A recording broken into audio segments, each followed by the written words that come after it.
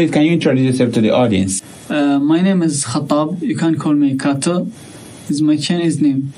I'm happy to discuss this topic with you today, inshallah. It's okay. Yeah, of course. All right. Thank you so much for being in the session today with me. Mr. Khatttab, please, can you tell us what are your difficulties you have gone through, or just for this period of time you've been here in China?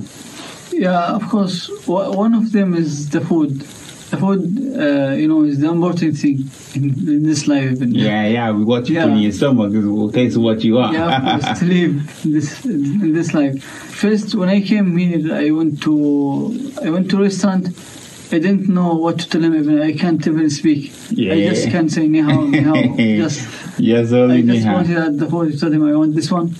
It was not that good, but I was hungry. You have to put something in your stomach. Yeah. I understand. Me, when I came to China too, it was like that because I don't have that idea of the language. This language barrier stuff. And I went to the store to get some stuff like cream.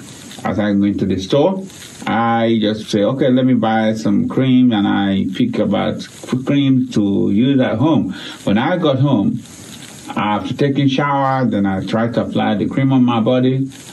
To tell you the fact, what I bought was a shampoo. I said, what? What's this? So I went back to the seller.